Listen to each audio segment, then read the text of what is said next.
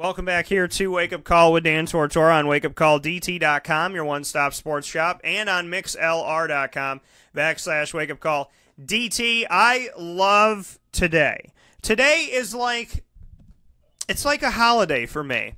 It's like a don't anybody talk to me about anything but football day for me. I'm very, very, very excited, appreciative. The top things trending on Twitter, Fly Eagles Fly, and the hashtag for the Falcons. Very excited about this. Falcons and Eagles playing up against each other. They played in the playoffs against each other. They're both in the NFC, and they're going to start off the season for us, the 2018-19 NFL season. And I told you that Mike and I would bridge the gap for you. That Mike Sofka of Hall of Fame FantasyFootball.com, that we would take your hand and we would walk with you through all of this time where there are no games and give you football every week. And I applaud Mike and appreciate Mike for joining me and making that a reality. And before you know it, here we are this morning on a Thursday, and we're talking about here you got to set your fantasy lineups. You got to be ready to watch the games. Where are you watching the game? What's going on? These games count now. So we started this thing earlier than we have any other year, and I thought to myself, wow, football season feels like it's a while away as far as games go, and now we're here. So it just goes to show time flies when you're having fun. We're proudly brought to you by the Wildcat Sports Pub and the Pen and Trophy Center inside of this wonderful, beautiful thing that we enjoy calling the Fantasy Football Power Hour, and I'm so thankful to have Mike Sofka here with me of Hall of Fame FantasyFootball.com. My good sir, happy Football Thursday. It's been a long time, but I'm happy I finally get to say it. Yeah, I'm excited. This reminds me of the day, and you probably remember this as well. Reminds me of the day I got my driver's license. All of a sudden, the picture looks real bright. I got all this stuff planned. I got stuff that's going to be happening. I'm going here next week. I'm doing this on this day.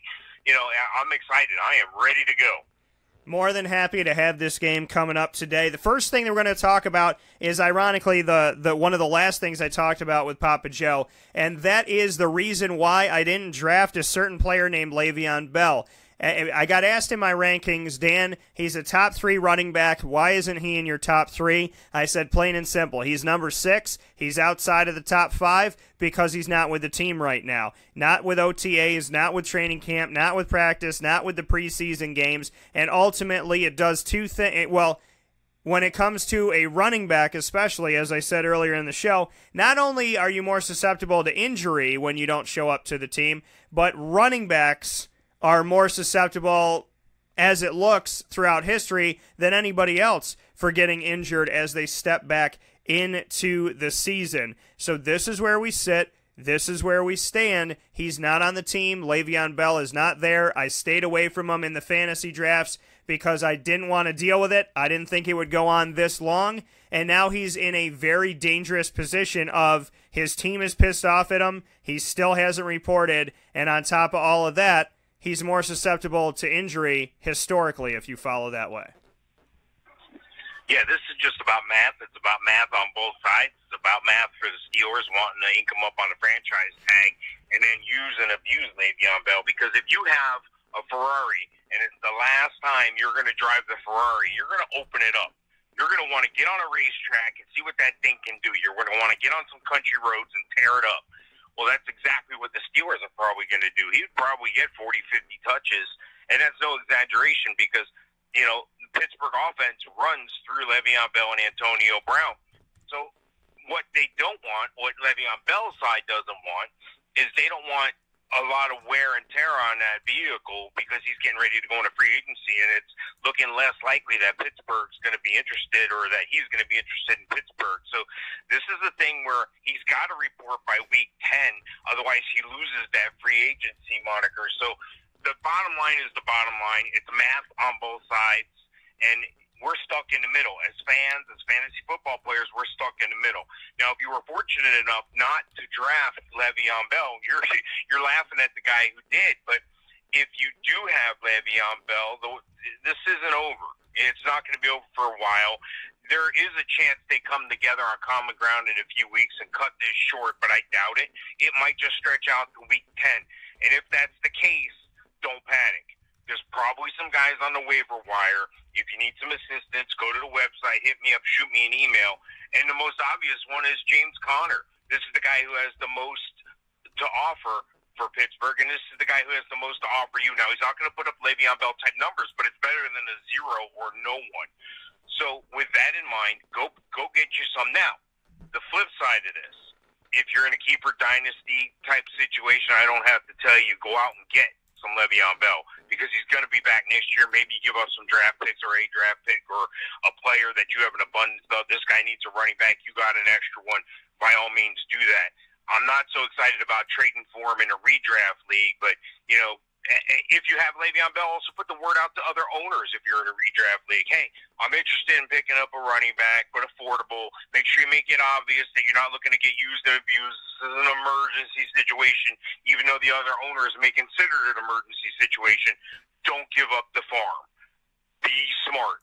You know, you were smart enough to have a good draft and to listen to us and follow us, and hopefully we've been able to assist. But you know what? The bottom line is still the bottom line. You're going to want to win, and you got to manage your team week to week. So even if you have to pick up and drop guys, even if you have to get a guy that's a part of a committee, it's better than a zero, and you never know. Injuries happen, and maybe that pendulum will swing back the other way in your favor. Absolutely, you know, and that's the thing, and that's why, you know, James Conner, I wanted to draft him toward the end of the draft because I love his story. I just wanted to have him on my team.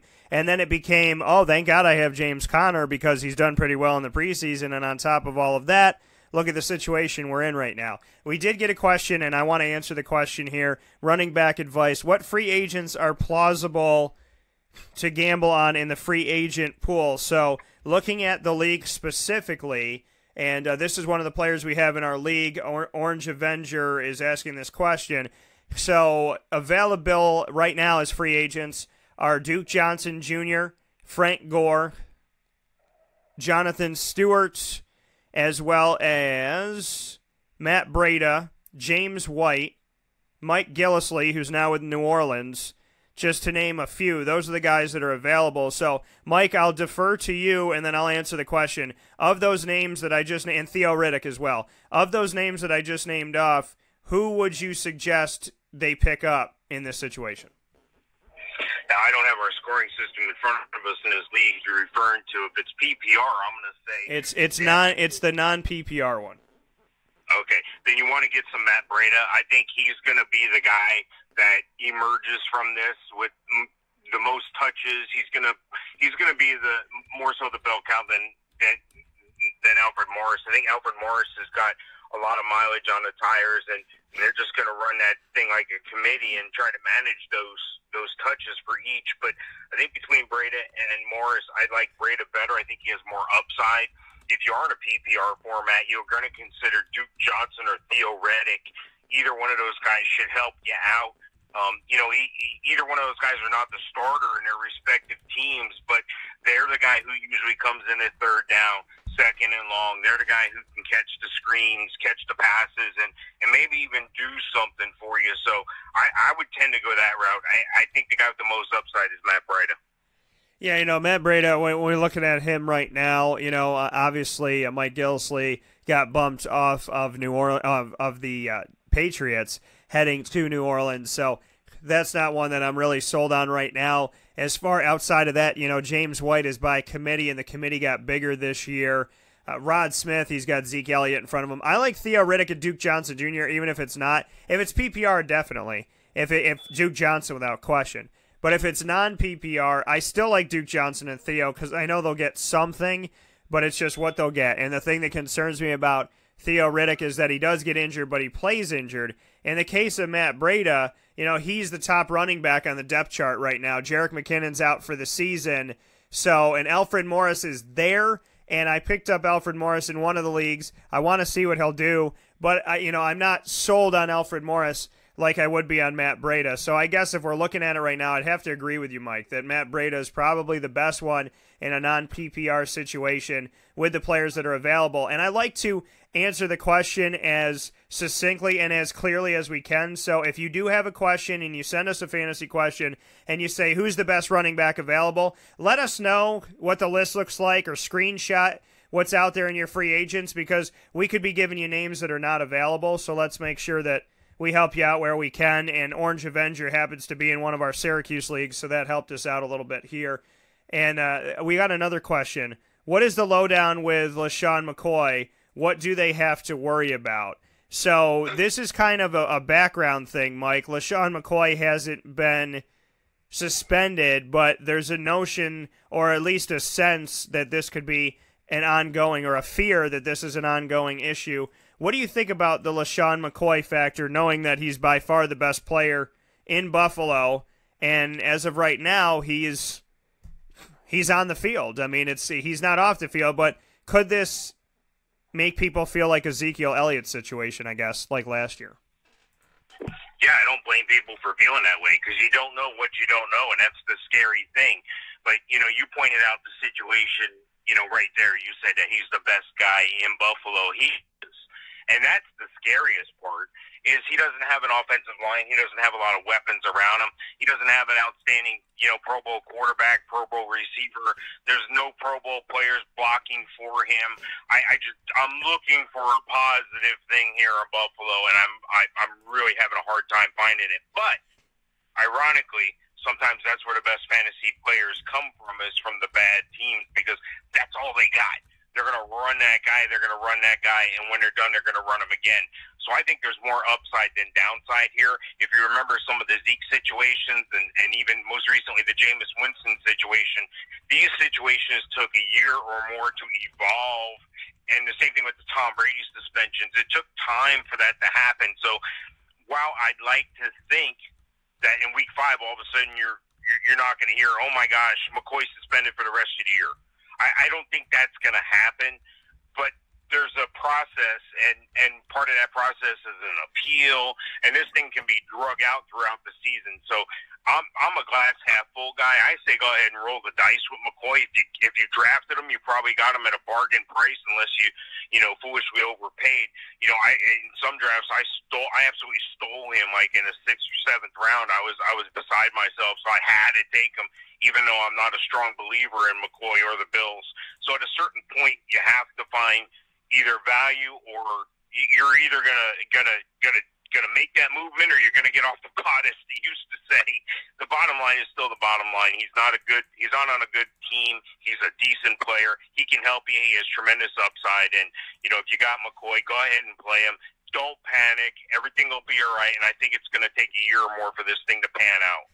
Yeah, I think, and I did take a chance on him one time this season in one of the leagues. I rolled the dice and said, whatever. I guess I'll give him a shot. And I already had running backs that I liked at the point that if he wasn't going to be the guy, it was going to be okay. But it does cause concern, because the Buffalo Bills have once again gone into a season putting nothing around him, or having some talent that's been untapped, like a Zay Jones. So for me, I mean, he's the best option they have. He's seemingly at times the only option that they have. And we're sitting here with an ongoing situation. He just said recently that he'll take care of it, and he hasn't really replied. More than anything is, I'm focusing on the Ravens. I'll take care of that other stuff. So not a lot of conversation on and just to kind of brush it off like, oh, it's that other stuff. Well, it's a pretty big stuff. It's a pretty big bag of stuff. So we'll see what happens from here. But unlike Zeke, he wasn't suspended going into the season and appealing it. He hasn't been suspended yet. He hasn't been convicted yet. Nothing has happened yet. So you could be okay, but it is one of those things where I understand, just as Mike said, why people are concerned.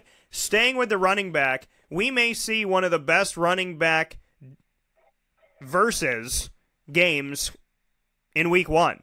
If on paper, at least. On paper, and if you got both of these guys on your team, you're sitting pretty, you're feeling good going into the season. And that is Jacksonville at the Giants, where we get to see Leonard Fournette and Saquon Barkley on the same field against each other for the first time ever in the NFL. Thoughts on this game and the fantasy value of this game? And if you have both of them, do you throw them both out there, knowing that Jacksonville's defense is number 1 in the country?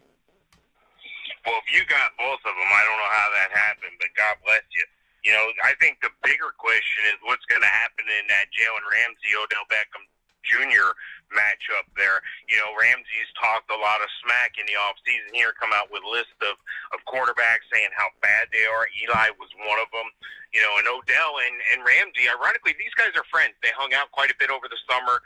They, jawed with each other, and they're on friendly terms. But those terms have got a little less friendly since the schedule came out and they realized they're playing each other in week 1.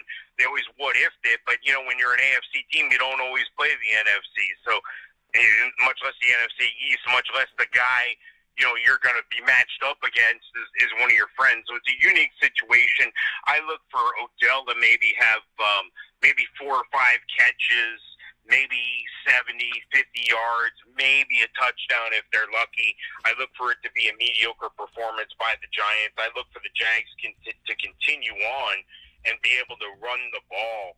I think if the Jacksonville defense can do a fraction of what they did last year against even this revamped New York offense where they've got better offensive linemen, they got better at running back, the receivers are back healthy, it looks like they're headed in the right direction. But how can you stop or top the speed and the tenacity of the Jacksonville Jaguar defensive line? And then, they got cover guys at the corner. They got hard-hitting safeties. They got it all. They got the package. So I look for Jacksonville to continue the domination here. I look for Jacksonville to win the game. I look for Leonard Fournette to have a solid performance because I think they're going to try to run the ball right down the Giants' throat. And I think that, if you're looking for value fantasy-wise, the one guy I can pick out of this game is a Leonard Fournette or a Saquon Barkley. I think Saquon's going to catch more passes, so if you're in a PPR league, that's a better deal. I got Leonard Fournette ranked the number 5 running back this week. I got Saquon ranked the number 11, and that's standard scoring. Quarterback, not so much either team. I don't think that I like either guy really that much. You could do much better. They're both in the 20s in my ranking. And Odell Beckham, he's going to get it. He's going to get the targets. So just on targets alone, I'm going to give him the number 8 position. Against all other wide receivers in standard scoring. And I don't think there's much to write home about in the tight end situation. You got Evan Ingram coming back from the concussion protocol. He still sneaks into the top 10 that I have at number 9 in standard scoring. And, receivers, I wish I had more to report on either side of the ball. There's a lot of questions yet to be answered. It's going to definitely be an interesting game. But I look for Jacksonville to prevail, and I look for a mediocre performance by Odell Beckham. Good performance by most any other athlete, but that's not the standard for Beckham Jr. It's a much higher standard. So it should be a real interesting game. Yeah, no, I think it's going to be a good game in the grand scheme of things, and ultimately I'm picking Jacksonville in this game. I think playing their defense and special teams against Eli Manning as well as playing Leonard Fournette's a good go, and Saquon Barkley, here's the debut, folks. We're going to go through these matchups and give our fantasy advice. It feels good to do this, Mike, doesn't it? To finally be able to talk matchups. It feels great. I love this. Yeah, this is my favorite part of doing everything is talking about the game, talking about what could happen, trying to set things up so we can have a winning football season.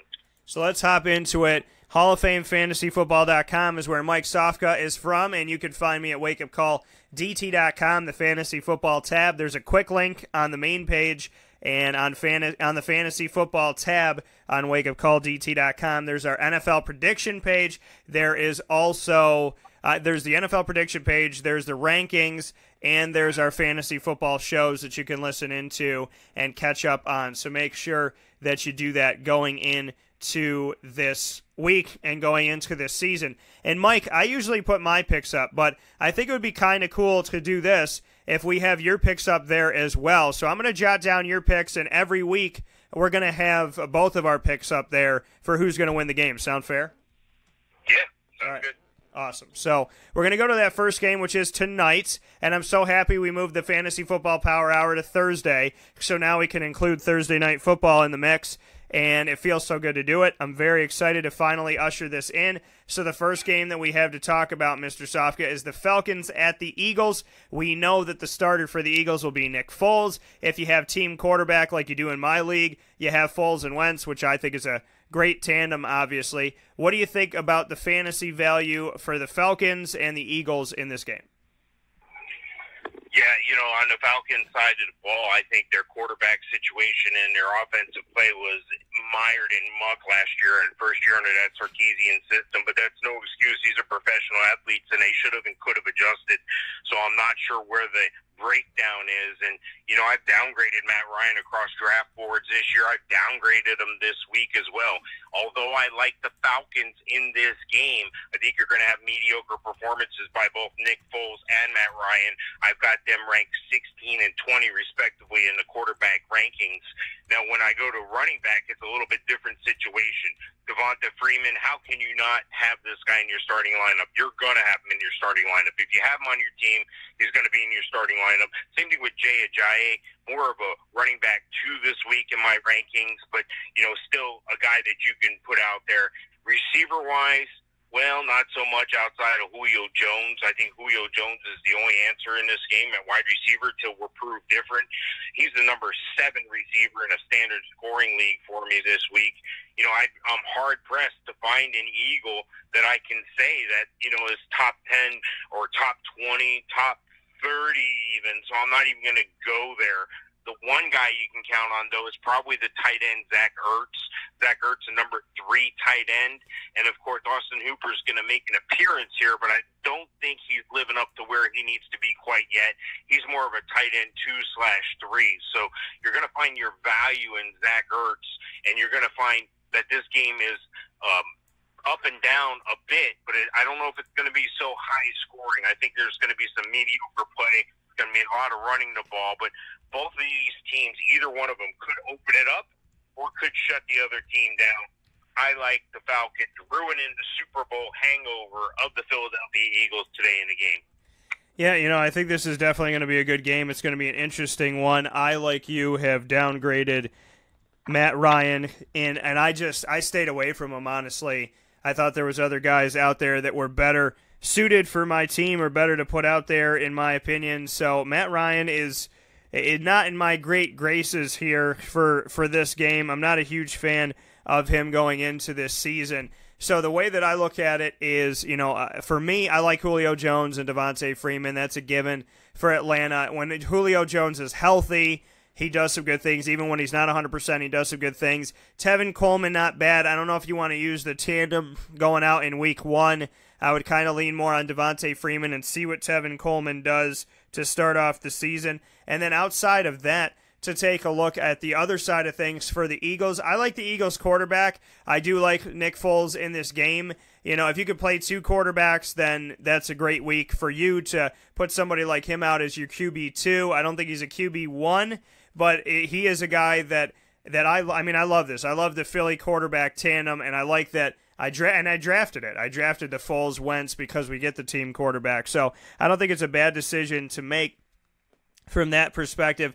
Jay Ajayi, kind of a flex guy for me in his situation to kind of see how things come out. Corey Clement, same type of thing. He can catch the ball, and he can also run the ball. Did some great things in the Super Bowl, helped them win the Super Bowl. So I like Corey Clement out there. And Nelson Aguilar, he's another wide receiver I would look to in this game to do some nice things. So nobody wows me in this game fantasy-wise, but there are a bunch of players on both sides of the spectrum. So, Mike, just to be clear, you're going with the Falcons in this game, correct?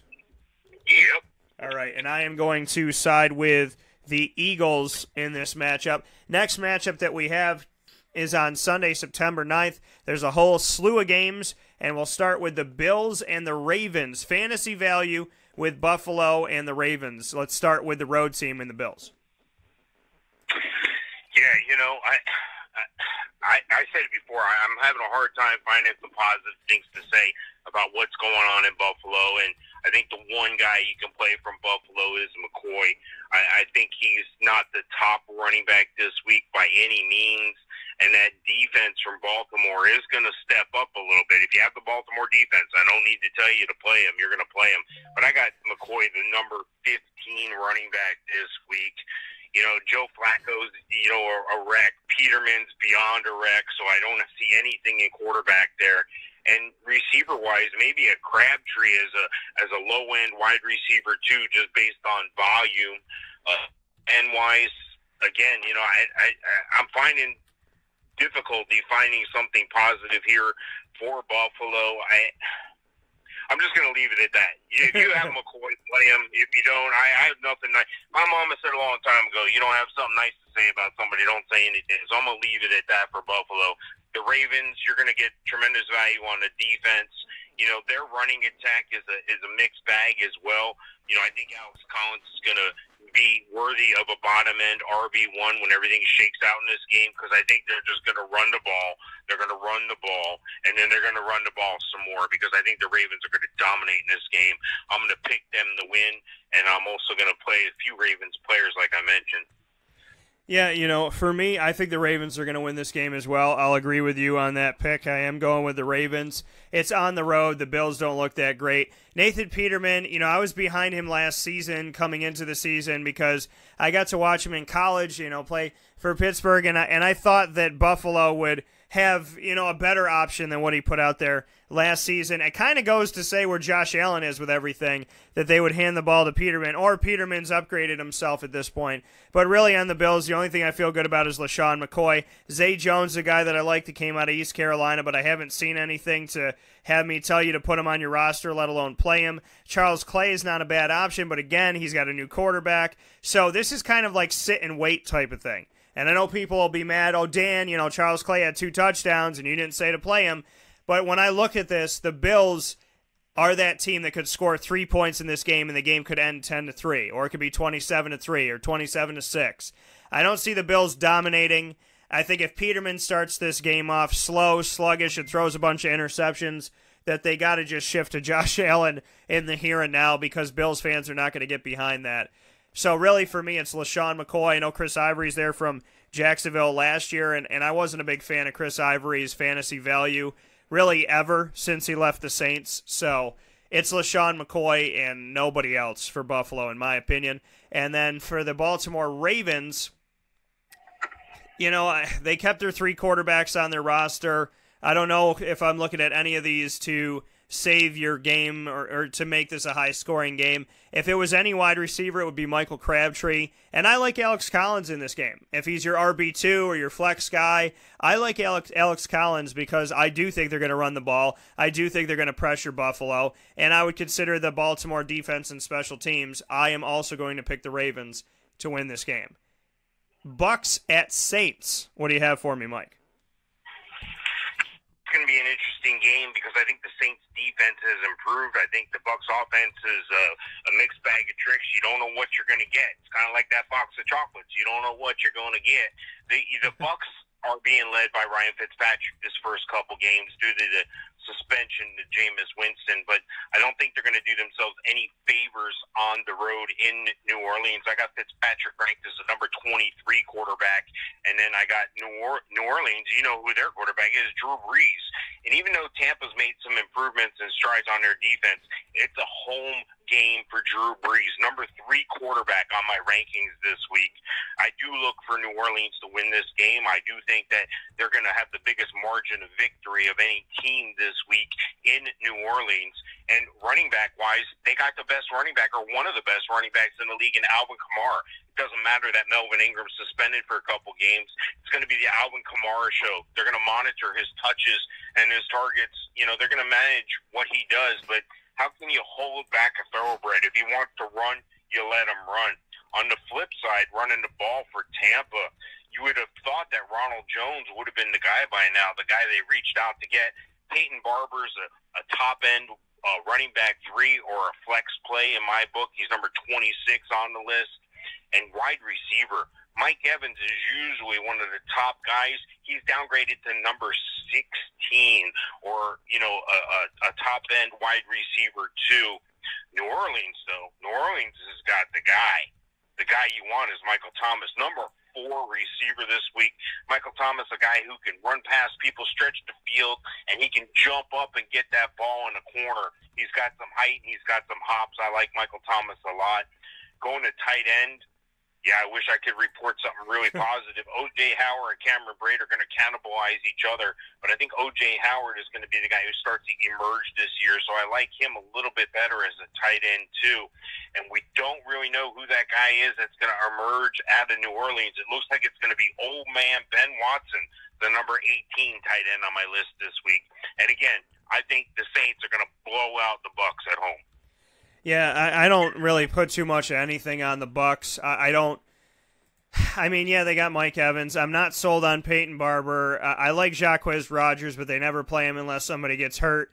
He does have fantasy value, but again, they don't play him unless somebody gets hurt. So, it's one of those situations where I'm not too fond of the backfield there. As far as injuries go, we obviously have the 4-game suspension for Mark Ingram that people know about. He's eligible to return on October 8th against Washington, which is pretty cool because it's my dog in heaven, Shady's birthday. So happy birthday early to Shady. To Tampa Bay, to take a look at this, obviously Jameis Winston, you brought up that suspension, and Vita Vea is questionable for Sunday, the defensive tackle with a calf injury that was drafted in this year's draft. Outside of that, to take a look at both of these teams, I'll start with the Bucs because I always start with the road team. I'm not a fan of a lot going on in Tampa. Mike Evans is not bad. Whenever I go to draft him or he's available, my head says he's not a bad player and he's the best option. But then my head also says to me, but he's on Tampa. So Mike Evans, I would kind of lower him to a flex guy for you this year or this week 1. I wouldn't put him as a 1 or a 2. Your Cameron Brate and O.J. Howard situation, I've been on like both sides of this situation the last couple of years, and they both can do things, but neither one of them separated. I, like you, Mike, thought that O.J. Howard would come in and take the job, but he hasn't yet. So I am cautiously optimistic that O.J. will, since I've leaned more on him this season. But if they can't figure it out after this season, I'm just going to stay away from it altogether. As far as the New Orleans Saints go, on their side of things, I like Drew Brees in this game because I'm not worried about Tampa's defense. I like Alvin Kamara. He's somebody that I think, is an every week play. Michael Thomas, I like in this game. Cameron Meredith as a flex guy because they're playing the Bucs, and I really am hoping that I'm right about Cameron Meredith and that what he could have brought to Chicago as a number 1 receiver, he will bring to New Orleans and spread out the field. So I'm looking forward to that. And Ben Watson, he might catch some touchdown. He might get 1 touchdown, 7 yards in this game. He might get a couple touchdowns over the middle. So he's not a bad one to look at as well because they're playing the Bucs in this matchup. And I'm not sold on either defense, but definitely not Tampa in this one. So, Mike, you're going with, I would venture to say you're going with the Saints, like you said. I am going with the Saints as well. The next game that we have on the docket for Week 1 of the NFL season for 2018-19 in the Fantasy Football Power Hour, proudly brought to you by the Wildcat Sports Pub in Camillus, New York, and the Penny Trophy Center in East Syracuse, New York. Texans at the Patriots. What do you got in this one? Yeah, you know what? Going to the evil empire is always a tough thing. The Patriots did give up the home opening loss last year. If you were playing in survivor pools, that blindsided a lot of people. I still like New England in this game. That being said, I think they're going to win by at least a touchdown. I think the Texans are back. I think the Texans are dangerous right now. And they're being led, of course, by Deshaun Watson coming back from that injury. Number 8 quarterback on my ranking this week. But, you take the flip side. You're going up against the number 2 quarterback on my ranking in Tom Brady, even though Houston can get after the quarterback and put pressure on him. Even though they got a pretty solid defense, I still got to like Houston in this game, and it starts at the quarterback. Like I said, the evil empire putting out Tom Brady. Now, running back-wise, that's a little bit different situation. You're going to have to hunt and peck, and it could be a different guy each week. Right now, I like the favorite out of that backfield in New England to be James White. I think he's the guy. It's secretly the guy, even though they paid Rex Burkhead a lot of money, and even though they're wheeling and dealing and rolling guys in and out of there, bringing in Sony Michel, but he has a minor injury to his knee he's overcoming. I think we're going to see different guys all the time. I think it's going to be the team effort that they usually put out in New England, so I don't think you can invest too heavily on a running back for New England. And I think Rex Burkhead may get a share of that as well. I think you could roll either one of those guys out there as a running back 2 or a flex and be happy with the results. They're, especially in a PPR league, those guys are designed to catch the ball on the flat and take off. Get those guys the ball in space. That's what they do. Receiver-wise, New England has really struggled at the receiver position, especially now that Edelman's out for a couple games. But I like DeAndre Hopkins on the other side of the ball, number 2 receiver on my rankings this week, and that's not PPR. He might be tied in PPR for Antonio Brown. You know, those guys are going to get the touches. So I like DeAndre Hopkins a lot, especially PPR. You know, I'd be hard-pressed to say this is the guy. But as far as New England goes with the receivers, I think you got to look at a Chris Hogan. I think it's going to be split up between Chris Hogan and Gronk. I think you're going to see Gronk spread out wide. He's going to be in the slot. He's going to be in tight. We're going to see more Gronk, and then when we're done with that, we're going to see even more Gronk. You know, with this situation at receiver for New England, they're going to rely on their most reliable guy, and that's Gronk until he gets hurt. So ride that hot hand with Gronk. If you're playing daily fantasy, make sure you include him. And, you know, I don't know how you can not include him. And on the other side of the ball, we're struggling to find a guy at tight end for Houston. You know, it very well could be a name that's familiar in the Florida parts here, in a Jordan Atkins. And he kind of lit things up a little bit, but they kind of kept him under the wraps in Houston. So look for him to emerge as the guy at tight end. If you have some challenges at tight end on your team, if you're not sure about your tight end, you have a guy that you can get rid of, you might want to take a flyer on him. Start watching this guy. He's going to be the tight end of the future in Houston. But I like New England in this game for good reasons. They're just a much better team, and it's in New England. Yeah, you know, I think there's going to be, you know, in this game, obviously I'm picking New England because they're going to be at home and because it's New England. It's hard to go against them.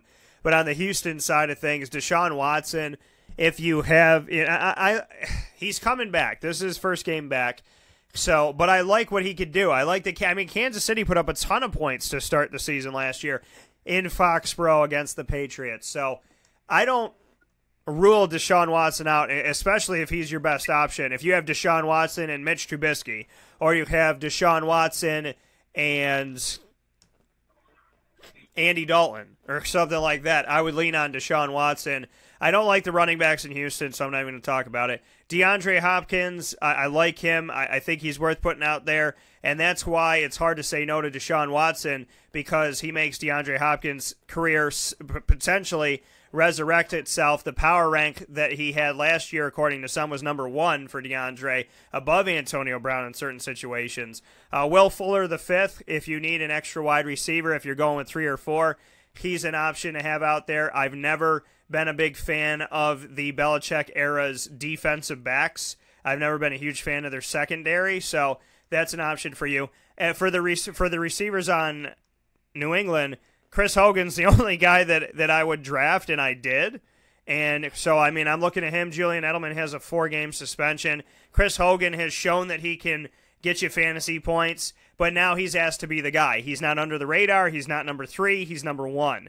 So we'll see how he responds, but I do like him. Rex Burkhead was upgraded to probable in this game. Sony Michel is questionable for week 1, but the Patriots always have everybody on the injury report. If they could put everybody on IR and play them all, they would do that legally if they could figure it out a way. But, you know, the Patriots seem to be liked by Commissioner Roger Goodell, so maybe they could do that. James White, it would be, I agree with you, Mike, probably the best option for you at running back right now. Sony Michel, let's see if he plays. Tom Brady, obviously, hard to say no to the guy if you have him on your team. If you have him and Russell Wilson or him and Aaron Rodgers, then it's a conversation.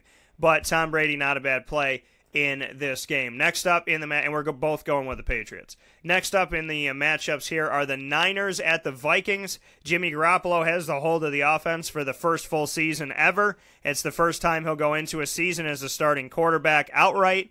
And on the other side of it, it's the first season that Kirk Cousins will call Minnesota home. What do you think about this one? Yeah, you know what? I like Garoppolo. I think he's got some tremendous upside.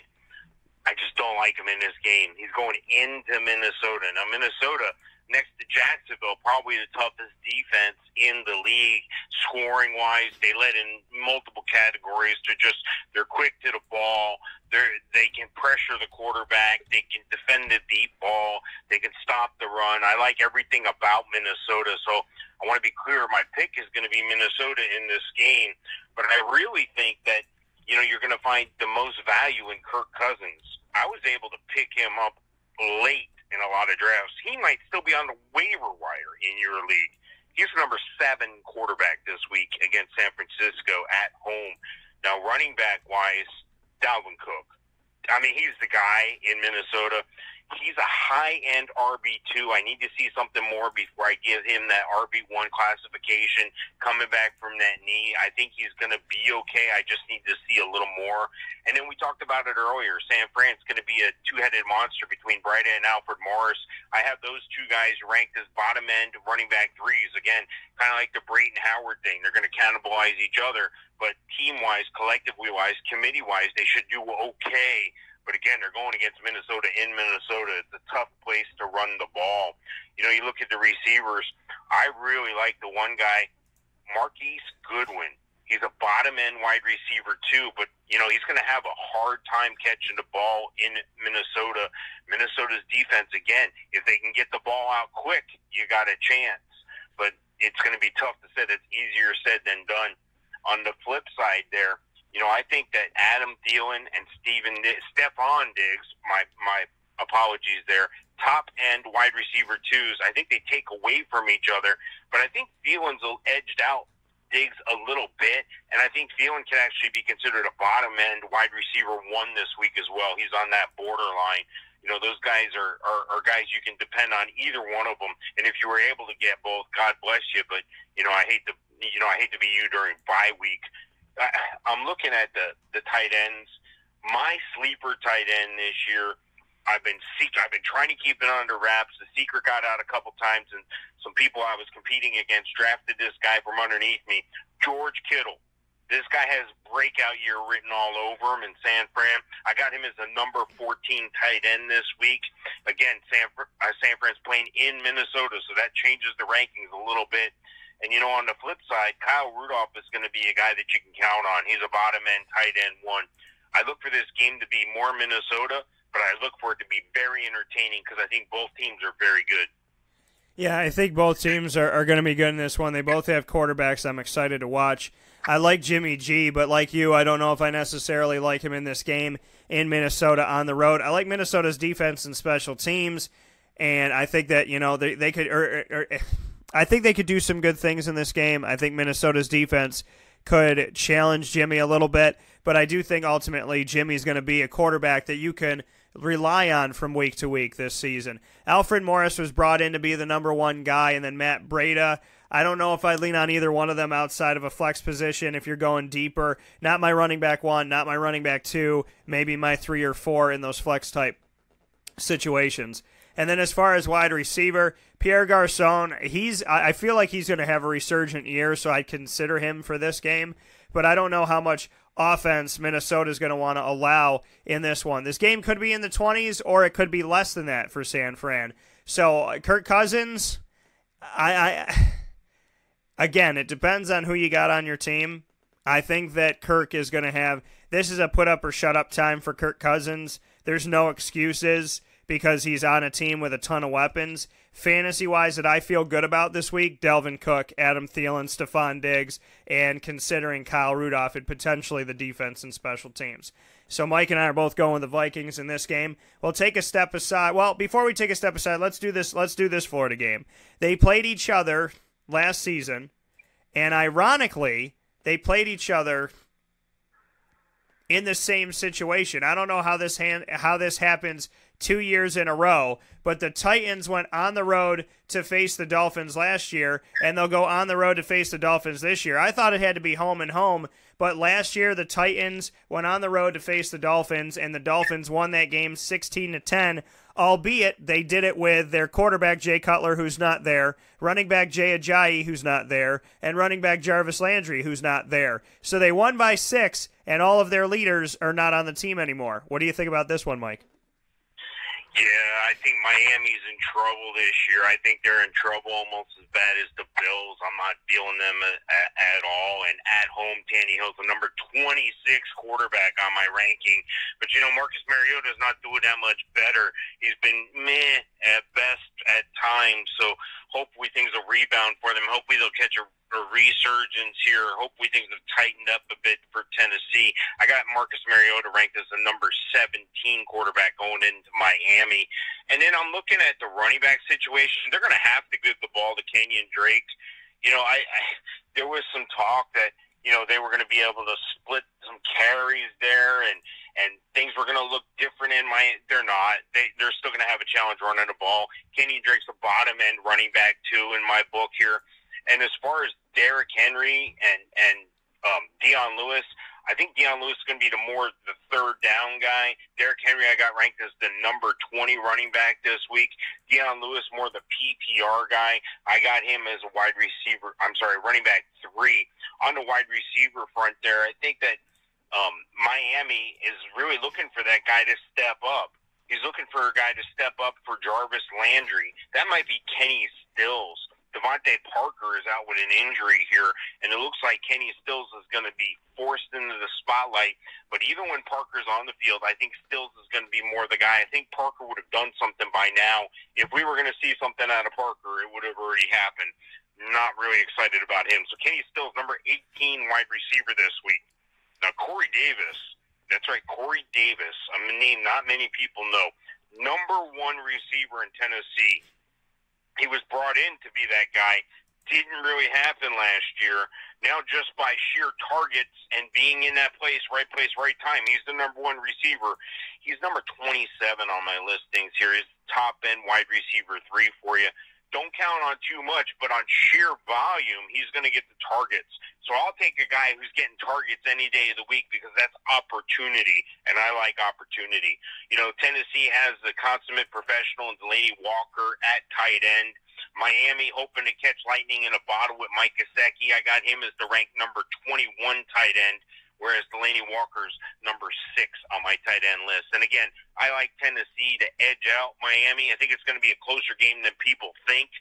But I'm down on Miami this year. I think it's going to be a long year for the Dolphins. Yeah, I'm not a big fan of Miami. There's a reason why the abbreviation for Miami is MIA, because that's where their team is most of the time in recent history. And I could go all the way back to Zach Thomas and Jason Taylor and say that they haven't really been relevant since then. So this team has truly been MIA. As far as who I would play in this one, Kenyon Drake, I feel like we're not getting any of those running back 1s and 2s for me yet in week 1. I keep saying flex guys. Well, Kenyon Drake is another one of those flex guys. I like Kenny Stills as one of your receivers because he does get opportunities and he has had players come out and look for him. And here's the irony. Luke Falk was put on waivers by Tennessee and was picked up by Miami before going into this game where they will face each other. You can tell Miami has no idea who their quarterback's going to be and is nervous about Ryan Tannehill potentially getting injured again, as they have 4 quarterbacks on their roster, with Brock Osweiler, David Fales, and Luke Falk as well on the team. Outside of Kenny Stills and Kenyon Drake as a flex guy, not really feeling it with anybody. I'm not a big Derrick Henry fan.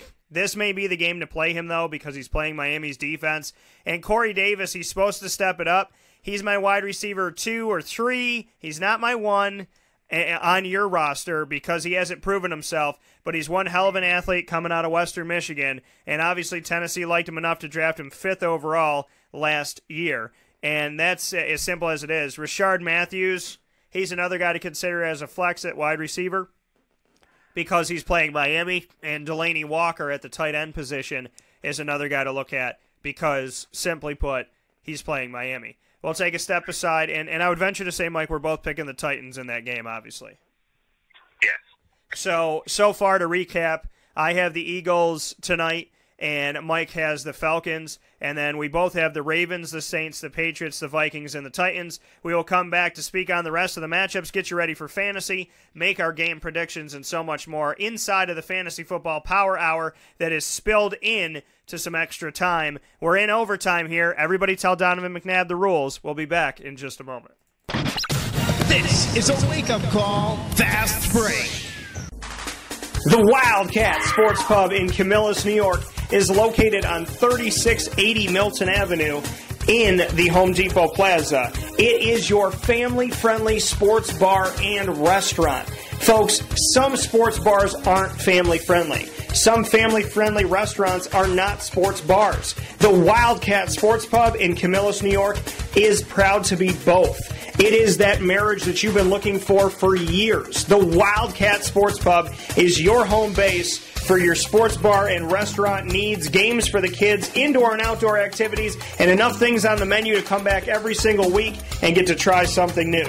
They're open Sundays from noon to 8 p.m., Monday through Wednesday, 11 a.m. to 11 p.m., and Thursday through Saturday from 11 a.m. to midnight. For reservations and party information, call 315-487-2222 for the Wildcat family-friendly sports pub and restaurant.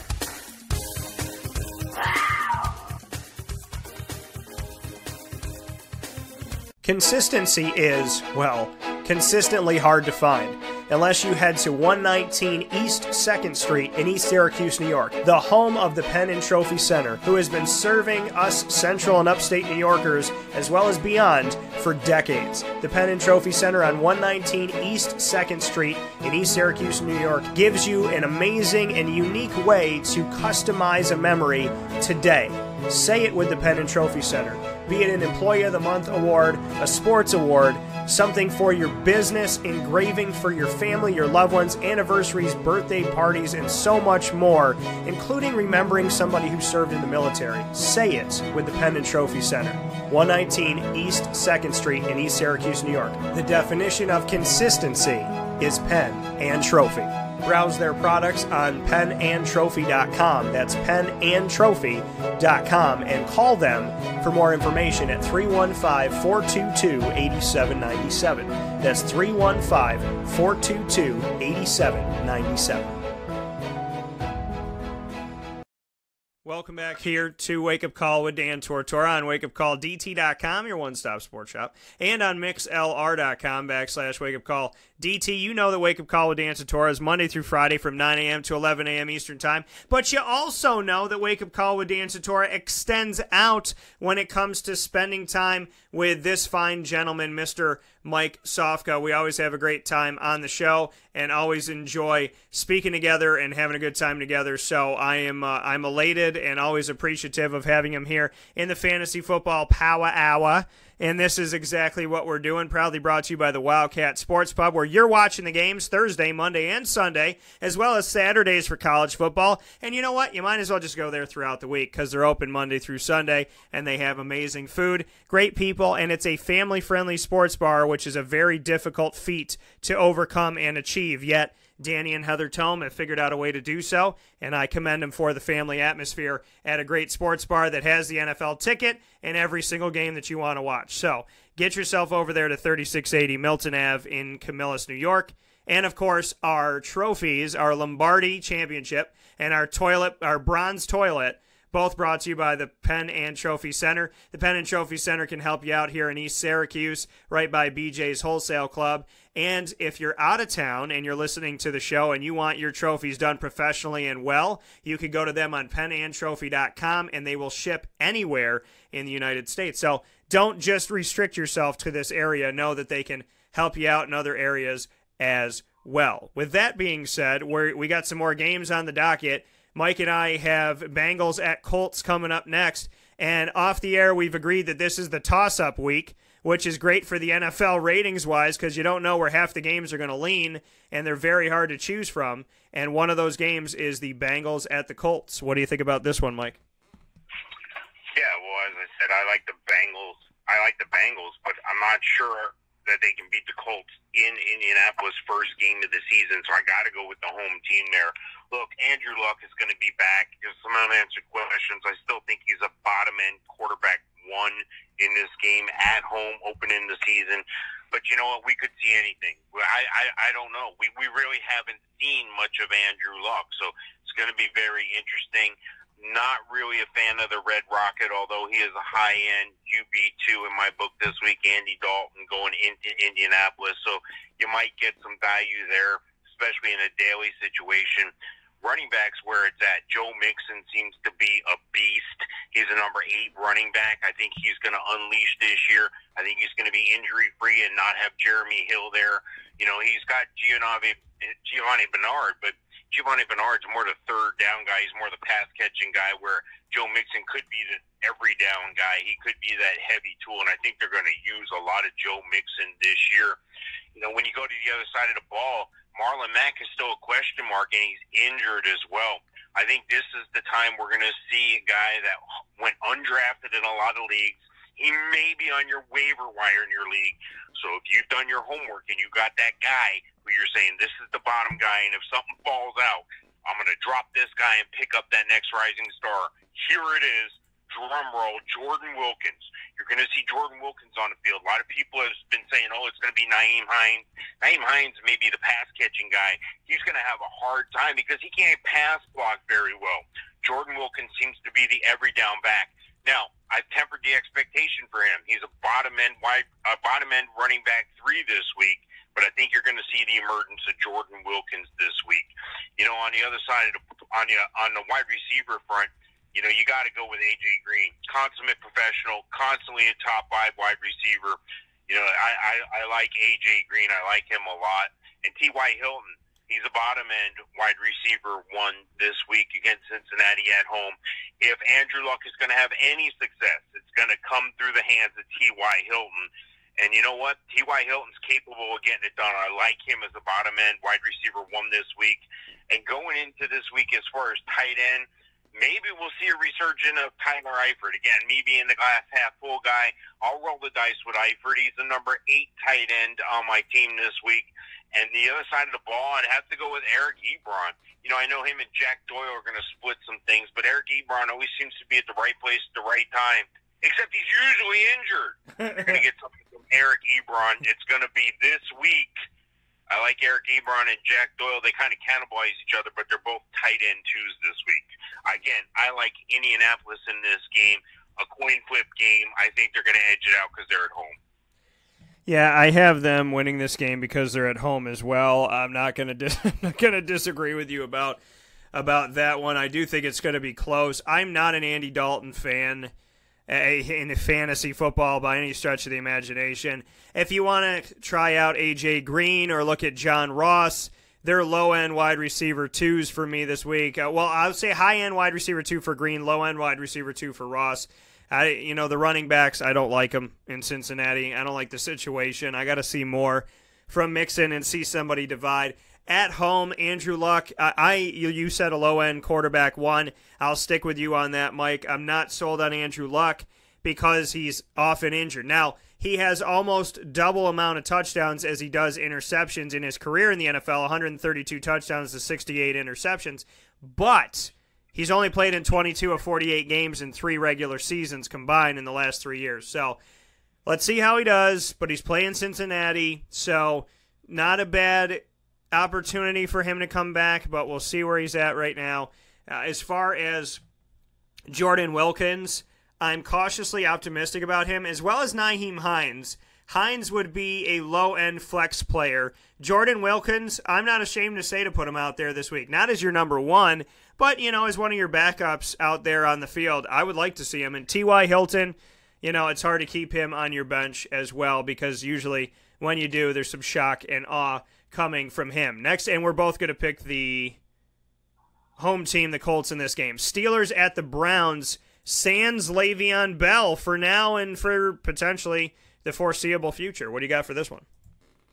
Yeah, the Steelers usually struggle when they open the season against the Browns, but not this time, even without Bell.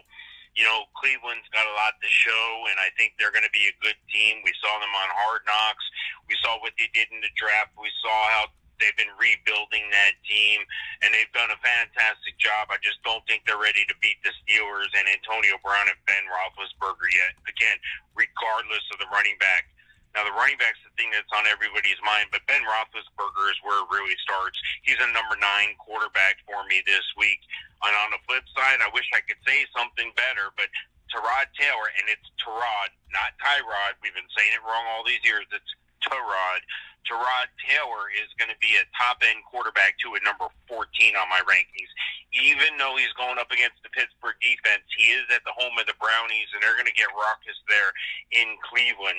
You know, I like wide receiver Antonio Brown, but if Pittsburgh's going to do anything in this game, it's going to be through James Conner. James Conner, the guy we talked about, the guy we said that, you know, pick up late in the drafts, this is the guy that's going to be on the field for Bell. He's not going to get Bell-like numbers, so don't even think that. If he's available on your waiver wire this late, by all means pick him up. He's probably already gone, though. The secret's out. James Conner should have a pretty good game. Number 17 running back on my rankings. And, you know, when I flip the coin over and I go on the other side of the ball, well, who am I going to pick? Who am I going to pick? Who's going to be the running back? Is it going to be Hyde? Is it going to be Chubb? I think it's going to be Hyde. I think he's had the better preseason. I think he still has what it takes. And I think Chubb's got some learning to do as far as pass blocking schemes and the playbook. So I think Hyde's going to be the guy. I got him number 23, bottom end, running back 2 this week. And here's the piece de resistance. Antonio Brown, the number 1 wide receiver in the game. You know, you could say he and DeAndre Hopkins are 1 and 1A to each other, and Antonio Brown's the guy. You know, Antonio Brown for a while in my book was the top fantasy football player because of his value exceeds everyone else's by such a far margin. Now some of the running backs are starting to catch up, but Antonio Brown's still a number 1 receiver. You know you have to trot him out there. I don't have to tell you that. And for the Browns, I wish I had somebody better. You know who I have that's better? Juju Smith-Schuster, and he's on the other team. He's on Pittsburgh. He's a bottom-end wide receiver 1. So there's 2 wide receiver 1s in Pittsburgh, and I'm struggling to find one in Cleveland. I think if somebody's going to emerge in Cleveland early in the year, it's going to be Jarvis Landry, and at best I have him number 33 this week, a bottom-end wide receiver 3. And, you know, I wish I could say something really positive about the tight ends here. I wish I could say something great about Njoku or Vance McDonald. I think Njoku's a borderline tight end 1, tight end 2. And it looks like Vance McDonald's going to be the number 20 tight end on my list this week. And, again, I think the Steelers will struggle more than people think going into Cleveland. But I think this game's all Pittsburgh. Yeah, you know, I think even without Le'Veon Bell, I got Pittsburgh in this game. It's hard to go against them in this matchup, even though they are going to be playing on the road without one of the top running backs in the country. James Conner, I like it. I like what's going on with him right now, and I like what he has. Jalen Samuels might do some fun things as well. I would watch him and just kind of pay attention because he's probably most likely out there as a free agent right now. But I like James Conner. And this is no wasted draft pick. This was no, let's put him on the team for, sentimental value. He's a player, and he's a gamer as well. So I like James Conner in the game. I like Big Ben in the game. I like Juju in the game, and I like Antonio in the game. And then on Cleveland's side of things, they got a bunch of running backs, but they got rid of Matt Days. So they don't have 4 anymore. They have 3. So on their side, I would look to Jarvis Landry as a wide receiver 2. With Josh Gordon, if he's going to play, which as of right now, when I'm looking at, he should be good to go. I would look at him as well as a wide receiver too. And then Tyrod, like you said, that we've been calling him Tyrod forever, and he just corrected everybody and said it's Tyrod. Well, no matter what it is, I'm not taking the quarterbacks in this matchup. And Carlos Hyde, I would consider in this game. Duke Johnson Jr. is a flex guy by the definition because he catches passes. I think he's more of the catching back on this team. And Carlos Hyde I would consider. This is one of those teams and where I want to see how everybody performs in the sense of how much are they going to use Hyde? Are they going to use Chubb? How much will they use Duke Johnson? Will he be running the ball or just catching? How's Jarvis Landry going to play in here with Josh Gordon? Antonio Callaway got himself in a lot of trouble in Florida. What's he going to be like on this team? So there's a lot of question marks on this. But David Njoku, also, if you get to play 2 tight ends, he would be a tight end 2 for me this week. But Hyde, Landry, Gordon, not bad plays. And then Pittsburgh, it's the usual suspects, except for instead of Le'Veon Bell, it's James Conner. And Juju Smith-Schuster, baby. I feel good about him this year. I'm excited. Chiefs at the Chargers. What do you have for this one? Yeah, I like the Chargers in this game, whether it's at home or in Kansas City. It is in L.A., and I like the Chargers. I think they always have a tough game with each other, but I think the KC defense is suspect. I think the Chargers are going to prove some people wrong. They're going to come out to a faster start. Past couple of years, they've had slow starts, and it's cost them playoff position in the end of the year. I think the Chargers are primed and ready for a big run here. I think they're going to run right through that AFC West. I like Phillip Rivers as the number 6 quarterback this week. You know, I like Phillip Rivers to have consistency. I think he's a solid QB1 all year. You know, there's guys that are better than him, but all year over time, he's going to be a QB1, not a doubt in my mind. And then if you flip the script, Patrick Mahomes, young guy, can stretch the field, cannon of an arm, and he's got some talent around him. So even though this is not this is really the young guy, the second-year player, even though this is really his first big attempt at leading the team, I still think he can do it, and he's a quarterback ranked number 15 on my list this week. So you can find better guys, you can find worse guys. He's kind of in the middle there. And then running back. Running back is where the biggest difference is, I think, here for most people. You look at Kareem Hunt, you look at Melvin Gordon. Usually, if you have one of these two guys on your team, you're going to do well. I have them both ranked 6 and 7, Gordon and Hunt, respectively, on my running back list this week. But look out for a guy who was supposed to be the starter going into last year, in a Spencer Ware. He's back. He's going to get some touches as well. So look out for that guy. There's a lot of talk about the wide receivers in L.A. for the Chargers. People thought it was going to be Tyrell Williams. Then Mike Williams emerged. Now it's back and forth. Look for a Mike Williams or a Tyrell Williams to be a wide receiver 3 for you this week. I don't really believe in either one of those guys so much over the other. But how can you not talk about Keenan Allen? Constant top 5, top 10 receiver. He's definitely a wide receiver 1. And on the other side of the ball, well, it's all Travis Kelce, in my opinion here. I mean, who are they throwing the ball to? DeMarcus Robinson? They're going to throw the ball to Tyreek Hill because he's the fastest guy out there. But even Tyreek Hill can only do so much. He's a bottom-end wide receiver 1. And like I said before, Travis Kelce's the guy. And the Chargers brought back the old man. Antonio Gates is back in the fold, retired, convinced to walk away from the game, now convinced to come back now that there's a tremendous need. Don't get excited. You're not going to see the Gates of old. You're going to see him come in on short yardage plays. You're going to see him in the red zone. You're going to see him in the end zone because that's what he does. He's the number 27 tight end on my rankings this week. And again, I like the Chargers. I think they're going to get off to a good start this year. Yeah, I in this game, I'm going to go with the Chiefs on the other side of things here. I like the Chiefs. I think that there's a lot of weapons. This is obviously contingent on Pat Mahomes and how he's going to respond to being in this position now that he is the starting quarterback. They started off the season last year with Alex Smith taking down the Patriots in Foxborough, and now they're at the Chargers. I do think the Chargers have some good things. I am happy that they brought back Antonio Gates for, I believe, his 16th season, which is pretty insane.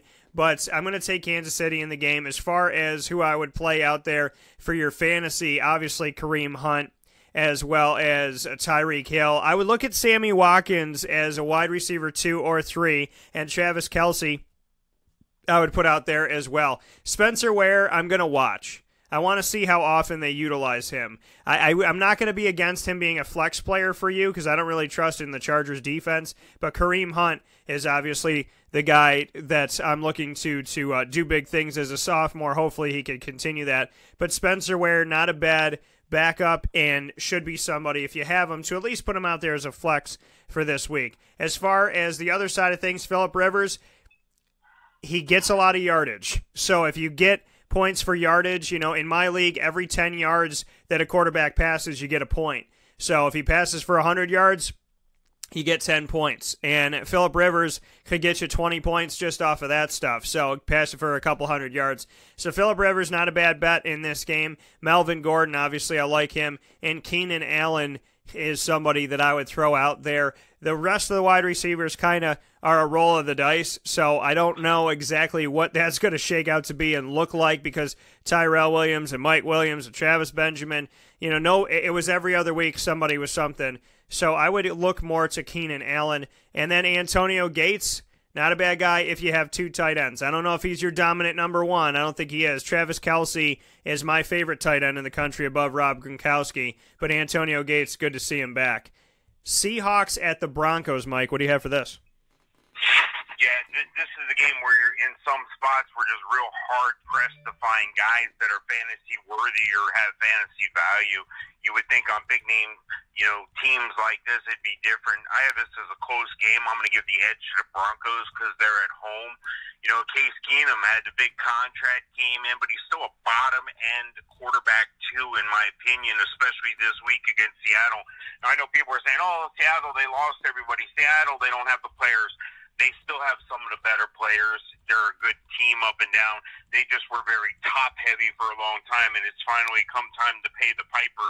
It's like, if you keep, in a car business, if you keep buying a car and rolling negative equity into the next car and rolling it into the next car, there's going to come a point where you're going to owe $50,000 on a $25,000 car. It's not going to be, and that's where Seattle is. They're unloading these contracts. These players have gotten long in the tooth. They need to let go of these players, and they have. Slowly but surely through attrition, they've been getting these guys out of there and getting new guys in, and I think that you're going to see some talented players on Seattle that you've never heard of before, and I'll show you that in just a minute here. Russell Wilson, number 10 quarterback on my ranking this week. Outstanding if you have Russell Wilson. He always proves himself to be a solid quarterback, one all year. And on the running back side, you're going to see two guys ranked close together here, but their careers are going in different directions. Chris Carson is a guy that through injury, kind of had to take a step aside last year, but before the injury, he looked like the best thing they had running the ball. They were churning through some running backs, and when your quarterback is your leading rusher, you got problems. Well, it turned out that Chris Carson, per game he was playing, was the guy, and I still believe in the guy. They brought in Rashad Penny, but now he's got an injured hand, and he hasn't picked up the pass blocking that well. So Rashad Penny's going to see some action, but he's not going to see anywhere near the action that Chris Carson is. And on the other side of the ball, well, you got the guy that I think could be Rookie of the Year, and Royce Freeman. They put they put their faith in him, and rightfully so. He's had an outstanding camp. He's had an outstanding preseason, and I like Royce Freeman a lot. If you don't have him on your team and you got the opportunity to trade for him, go get him, because he's the guy that you can count on to carry the load for your team this year. He's going to have nothing but more upside and higher rankings the rest of the year. Wide receiver-wise, I feel bad for Seattle. When your number one target, the number one guy you have on your ranking, is not even a wide receiver 3 on my rankings, you got a problem. And I'm talking about Tyler Lockett, the number 39 wide receiver. On the flip point, you got the opposite problem. You got two guys that are capable of being number ones. Now, this week, they're both bottom-end 2s, top-end 3s, and I'm talking about Demaryius Thomas and Emmanuel Sanders. And, if I asked you real quick, name me the tight end on either team, you'd be hard-pressed to do that. These are the guys I'm talking about who are going to be household names come the end of the year. Nick Vannett for Seattle. He's a bottom-end tight end 2 for me. And then Jake Butt. B-U-T-T, Jake Butt, bottom-end tight end 3 for me for Denver. And I think just through targets and they're the only guy on the team. Basically, they're the guy. They're not the guy as far as fantasy goes, but they're the guy on that team. So they're going to get the looks, and I'm talking about Vannett and Butt. And again, I like the Broncos in this game at home. Yeah, this is going to be, to me, this game is Seahawks and Broncos. I think that this could go either way. I'm going with the Broncos at home as well. I'm excited to see Case Keenum and what Case Keenum can do on this team, because I think that Case Keenum got a raw deal. He helped bring the team all the way to the game before the Super Bowl, and then he got sent packing. So they didn't appreciate him then. They didn't seem to appreciate him at the end of it all, and they let him go. And he went to Denver, and now he's the starting quarterback for the Denver Broncos. So I like it. Seattle's defense isn't what it used to be. It doesn't have the usual suspects on there. Some of them are the same. Some of them are not. So, in this matchup, I would like to put Royce Freeman out there to see what he could do. I'm staying away from Devontae Booker. Demaryius Thomas and Emmanuel Sanders, hard to keep those guys off your list, so you got to put them out there. Cortland Sutton, watch this. Some people drafted him, some people did not. He could be out there on your free agent pool right now, just sitting in the pool, wading in the water. He's a guy that you have to look to. He has great hands. I covered him at SMU. You don't want to forget about that name, Cortland Sutton. On the other side, Russell Wilson, I like. Chris Carson, I like. And the potential, Doug Baldwin's not a bad one to throw out there as well. Rashad Penny, questionable for week 1 with a finger injury, and I'm just not. I want to see what he could do. If Chris Carson's healthy, that's the guy I'm looking to. And CJ Prosise, God bless his heart, this man has been fumbling the ball, fumbling the opportunities. He was placed on injury reserve already this season. So my God bless and a speedy recovery to him. I feel terrible about everything that's happened in his career. Cowboys at the Panthers. What do you have for this one? Yeah, Cowboys at the Panthers. I got to go in a close game again. I got to go with the home team. I'm going to go with Carolina. Look, Carolina's got a guy who likes a lot of him. Cam is the me guy. He'll call his own number.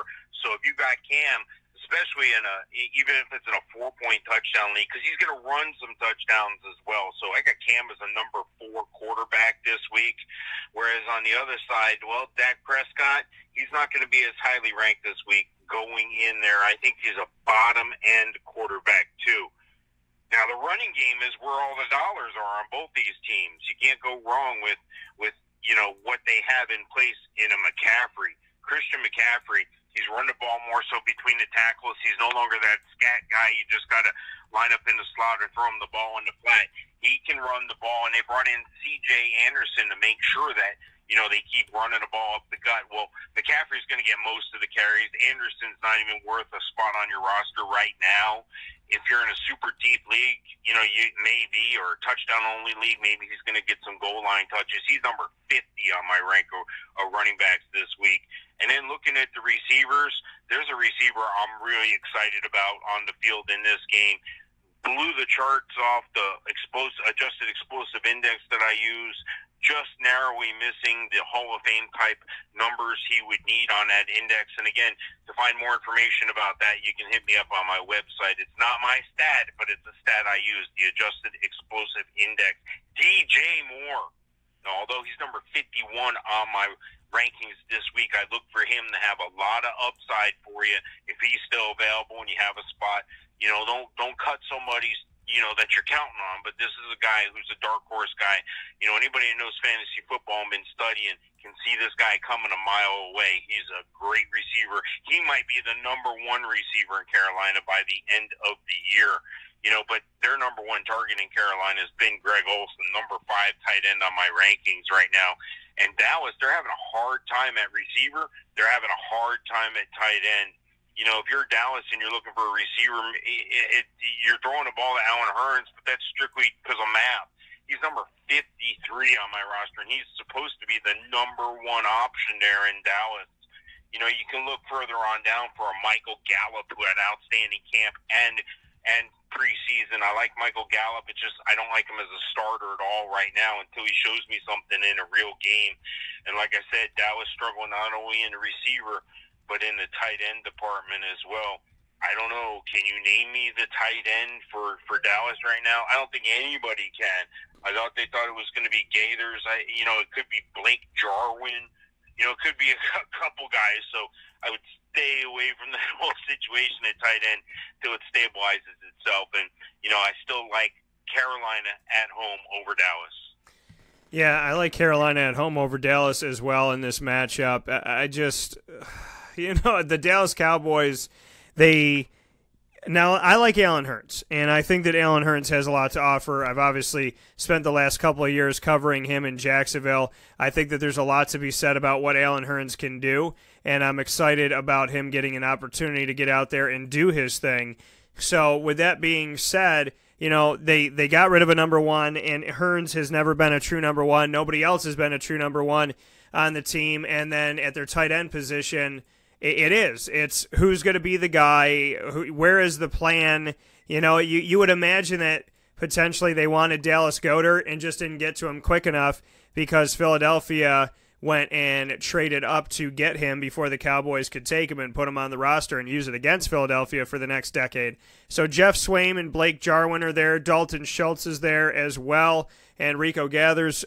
None of the tight ends excite my fantasy brain for this upcoming week. Alan Hearns in this Carolina game, not a bad option as a flex or a low-end wide receiver too. Ezekiel Elliott, obviously worth the play. Dak Prescott, not sold on it, not a big fan as far as going into week 3. Cam Newton calls Cam Newton's number. He loves Cam Newton. Mike and I have both said this, not knowing that the other person had said it. We both said the exact same thing. Cam Newton likes himself some Cam Newton. And when push comes to shove, Cam calls his own number. So Cam Newton's not a bad play in this game because I don't trust Dallas's defense. Christian McCaffrey, I like him too. And I don't care where Devin Funchess is on the depth chart. DJ Moore, in my opinion, is going to evolve to be the best option for them. I would like to see what he could do this week, so he is worth the play for me. And Funchess, I pray and I hope the best for him. I won't draft him anymore because he's let me down too many times, but that's not to say that I don't always hope that these guys do well, which I do. Redskins at the Cardinals, and I'm picking the Panthers. Redskins at the Cardinals. What do you have for this? Yeah, I like Arizona in this game again in a narrow game. I think it's another one of those coin flip type games. I like Washington's defense. I think has improved, but the Arizona defense, they've been up there in the top categories in just about everything defense related. Whether it be sacks, pressure on a quarterback, they got some of the best cover corners, and they have a decent team. They got a decent guy at the helm there in Sam Bradford. He's a game manager. He's a guy that can do something until he gets hurt in 3 weeks. This guy never makes the season. So I think we're going to see another quarterback there in Arizona before too long in the Josh Rosen. It's just going to be a matter of time. But for right now, it's Sam Bradford's team, and he's only got a couple of the best players out there, and one of them is David Johnson. David Johnson, you can argue before the injury last year, he was the number one guy in fantasy, and I still got to see a little something, but I'm confident he's up there. He's up there with the Gurley, he's up there with Zeke and Le'Veon Bell when he gets back in the fold. So I think if you have David Johnson, you already know all this. He's a dynamic player. He can catch the ball, PPR standard. He's definitely a guy you want on your team. Now, on the other side of the ball there, Washington, what they do, they ran out and got him some Alex Smith. Alex Smith is a mid-level quarterback, number 18 on my rankings this year. And what is Washington doing to run the ball? They ran out and got old man Adrian Peterson because it looked like they were going to split some time between some other injured players, Samaje Perine, Fat Rob Kelly, who slimmed down. Now he's medium Rob Kelly, I guess, medium, whatever you want to call him. But the bottom line is mired in a committee situation, so I'm staying away from the running back situation in Washington. Wide receiver-wise, I really like what they have in Arizona in Larry Fitzgerald, but he's getting long in the tooth. He's an old man as well. There's going to be some fresh and upcoming talent. A Christian Kirk coming out. You're going to see some of him, but again, temper your expectations. He's a rookie, and that offense still gets passed through Larry Fitzgerald in Arizona. And you know what? On the flip side of the ball, I'm struggling to find something really valuable for Washington. Maybe a Jamison Crowder as a bottom-end wide receiver 3. And tight end, if you're going to play Jordan Reed, this is when you play him, beginning of the season, before he gets hurt. This is a guy who can't stay off IR, can't stop getting injured. He plays with a reckless abandon, only comparable to Rob Gronkowski, and he puts his body out there. If I'm his coach, I may tell him to scale that back a bit, but how can you do that? This guy's an athlete. I've seen him score 6 touchdowns in a game. This guy plays the game all out, full throttle. That's what he does, and unfortunately in the NFL, that's when you're going to get hurt, and that is what it is. He's a number 7 tight end on my rankings this week. And, on the Arizona side, I don't know who they have. Ricky Seals-Jones. He's a bottom-end tight end, too, for me. So I like Arizona in this game. I think they're going to narrowly win against the Redskins. So get you some Arizona Cardinals this weekend. I don't like. I mean, this used to be an old NFC East game for those of you that remember that. The old divisions, the way they used when there was 3 divisions. That the Central, I believe, maybe it was that's the one that it was. But they were all together, and it was the Arizona Cardinals with the Skins and the Eagles and the Cowboys and the Giants So this is a nice little playback to those times and those special moments. Redskins, I'm going with the Redskins on the road in this game. Arizona, Sam Bradford, well, like you said, this is the time you play Jordan Reed. This is the time that people play Sam Bradford because he's healthy. But I'm not a big fan of him in this game. Chase Edmonds, I'm looking to him right now. I want to see if he gets some touches. He was drafted in the fourth round out of Fordham, 2018 draft pick. I picked up Chase Edmonds in the 17th round of one of our recent drafts, and I'm going to be watching you, Chase.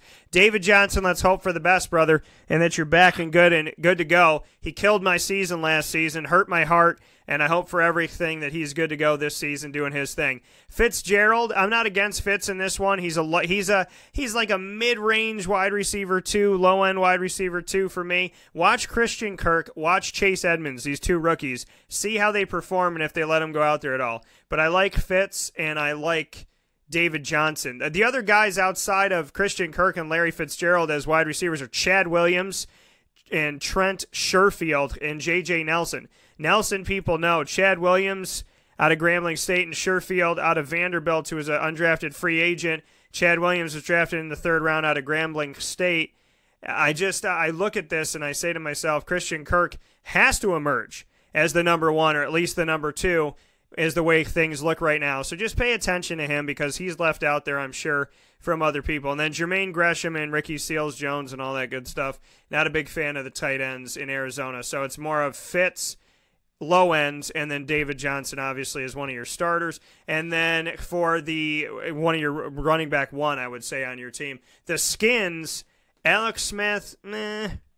Let's watch it, see what happens. Adrian Peterson's been upgraded to the top guy. Chris Thompson's too. I like Chris Thompson as a flex player. He's a home run hitter. Adrian Peterson, you can put him out there if you feel like it, but Arizona doesn't have a bad defense. I'd probably leave him off this week. And Josh Doxson, who came in hurt as an NFL player out of TCU and didn't really do much of anything last year. He's the number 1 guy there, then Jamison Crowder, then Paul Richardson. Trey Quinn made the roster like I knew that he would. He's one hell of an athlete. He was Mr. Irrelevant, but probably the best Mr. Irrelevant maybe ever when you look back at the grand scheme of things. So we'll see how he does in this. I think he'll work his way into the offense, but Doxson is a wide receiver 2 to me, mid to low end, and I'm not sold on Paul Richardson. So not too much in these that I feel good about in these outside of David Johnson, Larry Fitzgerald, Chris Thompson, and maybe a dark horse in Christian Kirk. I want to get to that before we get to Sunday Night Football. Got to get to that Jaguars game. The Jaguars at the Giants, Mike. What do you have for this?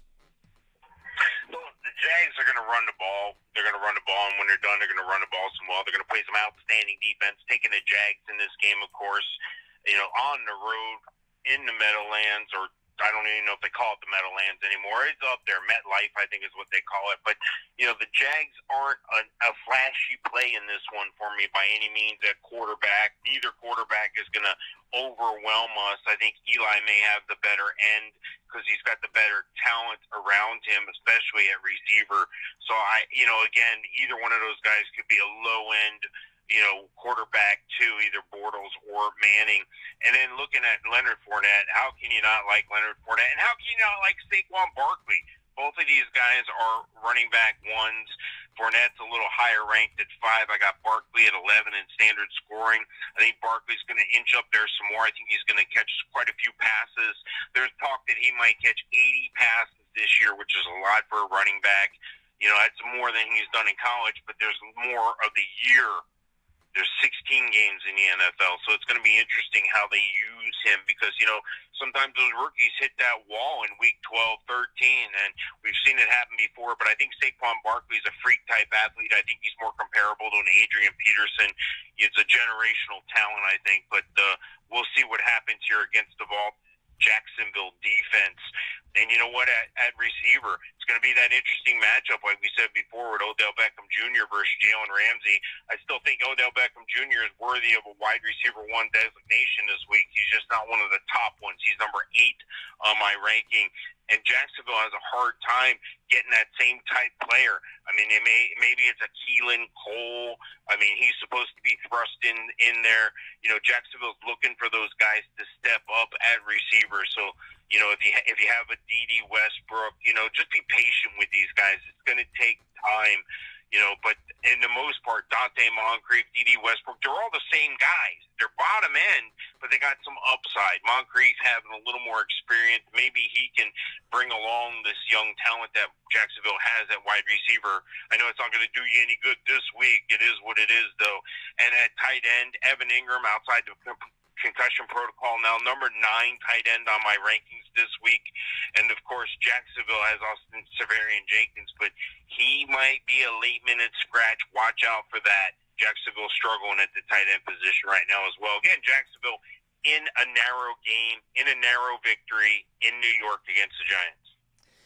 Yeah, I got Jacksonville in this game. I think that this game could be played 28-23, something like that is what I would be looking to. We're going to start with the Jaguars on the road, as I always start with the road team. So to start off with the Jaguars, I like Leonard Fournette in this game, obviously, as a 1. And then the wide receivers, it's wide open in the air. Keelan Cole, Dante Moncrief, DJ Chark, D.D. Westbrook, Jadon Mickens, Rashad Green. Mickens and Green probably are going to be your return people. But D.D. Westbrook, Chark, Moncrief, and Cole are all going to be out there. If you're going to pick anybody as a backup wide receiver, a wide receiver 3 or 4, I would look to Keelan Cole or D.D. Westbrook in this game if you're going to pick either or. I'm not a big fan of the Giants secondary, so I do think that Blake Bortles could be a quarterback 2 for you this week. I like Leonard Fournette, and I like the defense of Jacksonville to go out there for you. And if you got their defense and you only drafted one defense, which is all you have to do in our league, then you're playing this one by default, and it's not a bad one to play. For the Giants, not a huge fan of Eli Manning in this game because of the defense he's playing up against and just how he's played in general in recent history. So Saquon Barkley, obviously, and Odell Beckham Jr., I would put them both out there. And then Evan Engram looks like he's okay right now, but he's playing the Jaguars. So you could look to any one of those 3 guys, but I think Evan Engram is your backup tight end this week. He's your tight end 2. I think Odell Beckham is a mid-range 1 because he's playing Jacksonville, or low-end 1. And Saquon Barkley, when in doubt, run the ball, and they finally have somebody to do it. So I would look to that game. Let's take our final step aside of the show, and when we come back in just a moment, we'll get you all set and ready to go with the final piece of Wake Up Call with Dan Tortora inside of the Fantasy Football Power Hours today, as we've extended out for you. This is a Wake Up Call Fast Break. The Wildcat Sports Pub in Camillus, New York is located on 3680 Milton Avenue in the Home Depot Plaza. It is your family-friendly sports bar and restaurant. Folks, some sports bars aren't family-friendly. Some family-friendly restaurants are not sports bars. The Wildcat Sports Pub in Camillus, New York is proud to be both. It is that marriage that you've been looking for years. The Wildcat Sports Pub is your home base for your sports bar and restaurant needs, games for the kids, indoor and outdoor activities, and enough things on the menu to come back every single week and get to try something new. They're open Sundays from noon to 8 p.m., Monday through Wednesday, 11 a.m. to 11 p.m., and Thursday through Saturday from 11 a.m. to midnight. For reservations and party information, call 315-487-2222 for the Wildcat family-friendly sports pub and restaurant.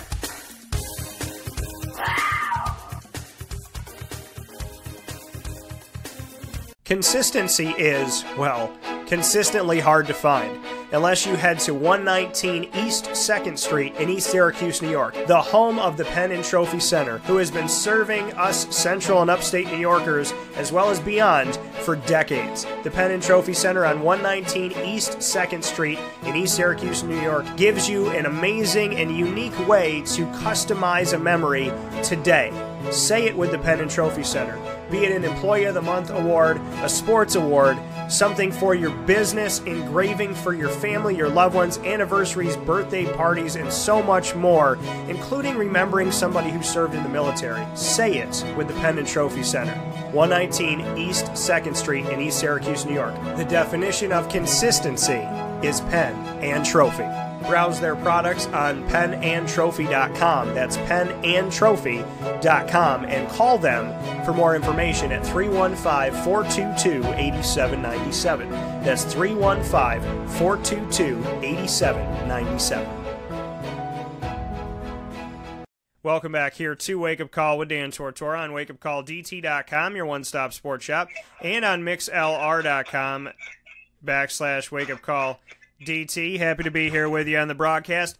Inside a Wake Up Call, Fantasy Football Power Hour is now the Power Hours, as we have stretched into adding another hour onto today's show. We're going all the way up to noon, and we're very happy to be here with you. We thank you so much for tuning in, and we thank the Wildcat Sports Pub as well as the Pen and Trophy Center for proudly bringing you the Fantasy Football Power Hour, or in this case, hours, with myself of wakeupcalldt.com, Dan Tortora, and of course, Mike Sofka of Hall of Fame Fantasy Football.com, giving you your advice and getting you ready, talking about injuries as well as our predictions for each game on which team will win and our thoughts on the fantasy value. So we are giving you all different layers, so much information for every single game, every single week. So as far as I'm concerned, there's only one place you need to be going. Bears at the Packers, Sunday Night Football. Let's get back into it, Mike. What do you got for this?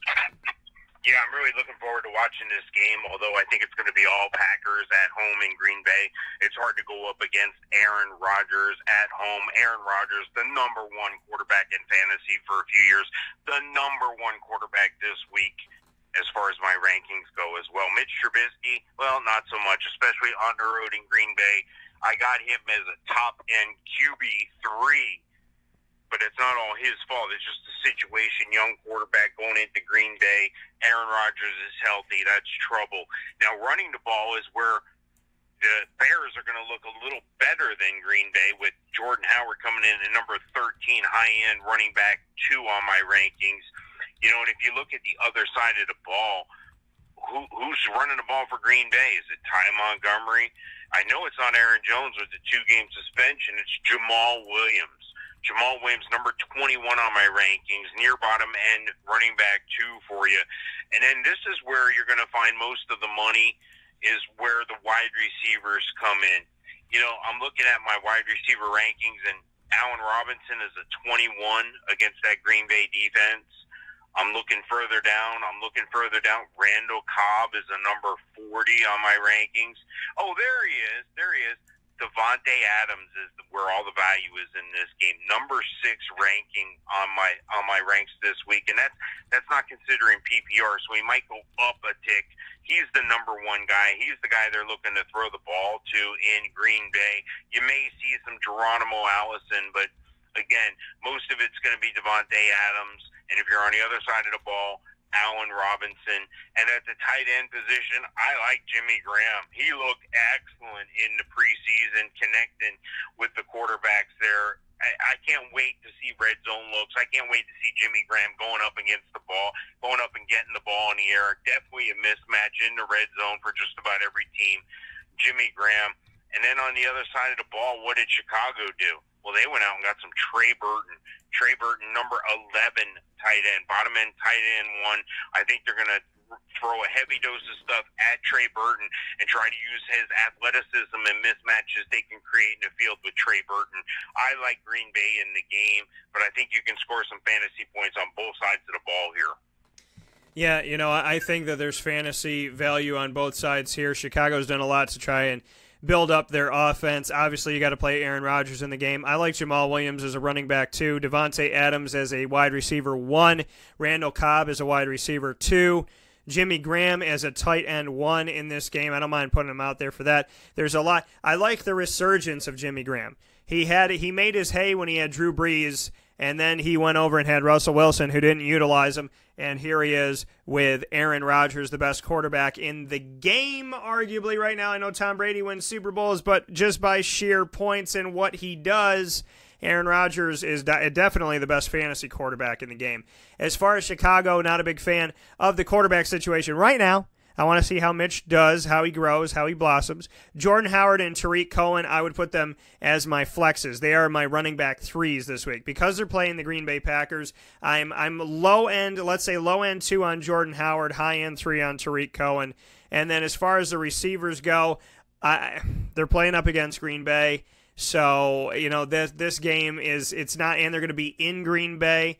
So I'm not leaning on anybody receiver-wise for fantasy points. I hope Allen Robinson's healthy for the rest of his life, coming off of that ACL and eventually leaving Jacksonville, and I want to thank him for all the time that he's given to me. But I like Anthony Miller as a dark horse, so definitely watch him and watch what he can do. The crazy thing about the Chicago Bears is that they're carrying 6 tight ends on their team. 2 of them are on IR, and then they have 4 other tight ends, which is absolutely positively insane that they have that many tight ends. But Trey Burton is the guy that's out there right now.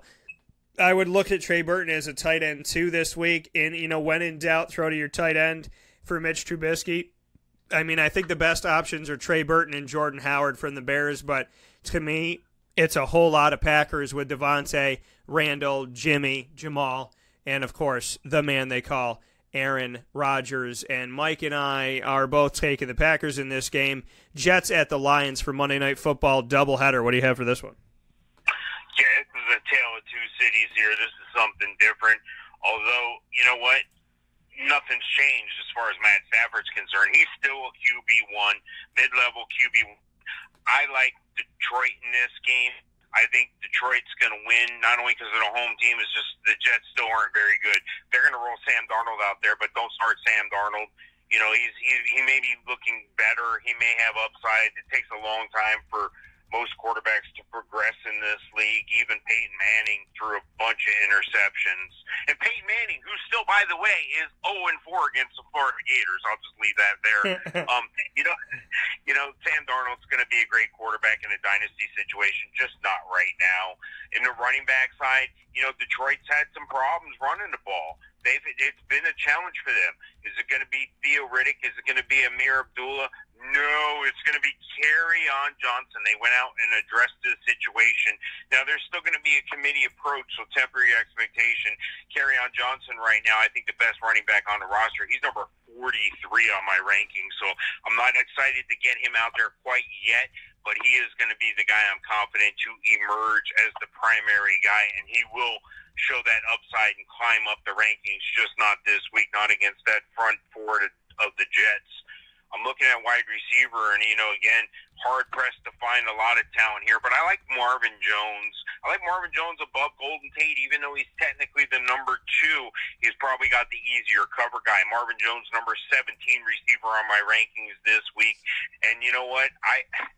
I'd be remiss if I didn't mention Robbie Anderson. Now, Robbie Anderson has some off-the-field issues he needs to worry about still. Things are supposedly cleared up for him, but Robbie Anderson, number 28 receiver on my rankings this week. And Kenny Golladay, number 37 receiver on my rankings for the Detroit Lions.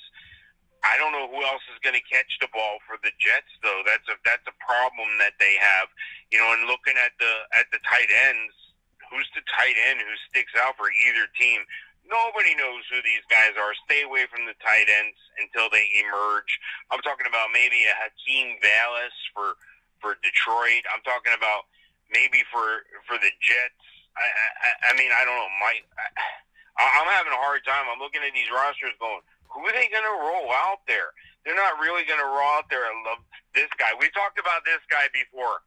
The guy that Levine Toilolo used to be a Falcon. Is he going to be the guy for Detroit? I don't know. He couldn't get it done when he was a Falcon. So, there's no value there in the tight ends for either team in my book. But I still like the Lions squeaking one out in Detroit. I have to do this, Mike. I find that this is something that needs to be done today. So before I say anything about the Jets at the Lions, I have to. Carry on my wayward son. There'll be peace when you are done. So I had to do that. I had to have my carry on thing, carry on my wayward son. Kerryon Johnson is not a bad option to to obviously have out there on your roster, on your team, if you get a chance to. You had to draft him more than likely because people were taking chances on Kerryon Johnson. But as we look at this game, Jets at the Lions, less than 5 minutes here, so I got to make it quick. Sam Darnold's going to have growing pains, so don't put him out there. Matty Stafford, he's a low-end quarterback one. I just don't get sold on Matt Stafford. I like Kerryon Johnson in the game and LeGarrette Blount in this game. Marvin Jones Jr. as well. And Kenny Golladay, Golden Tate, not bad to have low-end quarterback or wide receiver twos for you out there. Could be higher end as we move forward. Robbie Anderson I like from the Jets and nobody else. Final game that we have here is Rams at Raiders for Monday Night Football. What do you got for this? Yeah, the quarterback is where it's at for most teams, and Jared Goff proved himself worthy of the top pick he was a couple years ago, and this is a guy who's going to be the guy. He's going to be the guy for years to come for them, and I think if you had Jared Goff, you're going to be happy. He's a bottom-end QB1 for me in this game. And on the other side of the ball, until Derek Carr, I believe in Derek Carr, but until they show me something different against that Rams defense, who has some top-notch defensive backs, top-notch pass rushers, and some top-notch linebackers, I think that the defense is going to gobble up the Raiders in this one. I like the Rams at home, but, looking at these receivers that they have, who do they have? Who they have? Todd Gurley. He's the receiver. He's not only the receiver, but he's the running back. He's the number one running back in fantasy football. I don't need to tell you that.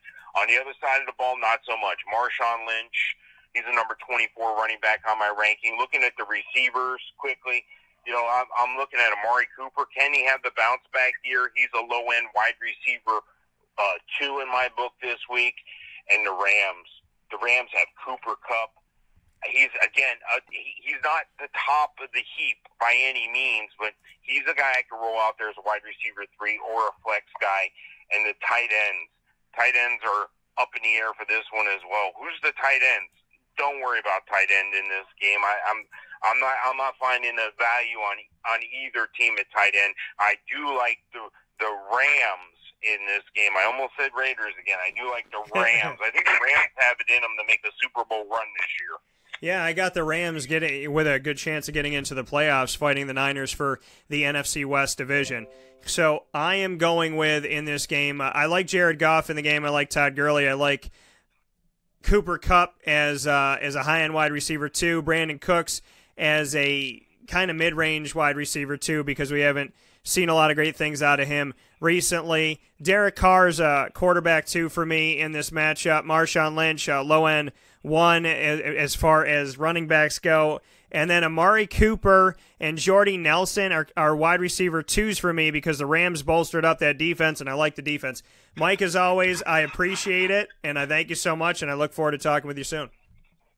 Sounds great. Thanks a lot, Dan. Talk to you next time. All right, that coming from Mike Sofka, having him on the show. We appreciate it. Thank you so much. I'm picking the Rams. He's picking the Rams. See all the stuff on wakeupcalldt.com and hear from us tomorrow morning on our Friday show. TGIF, baby. We'll see you at 9 a.m. right here on mixlr.com/wakeupcalldt.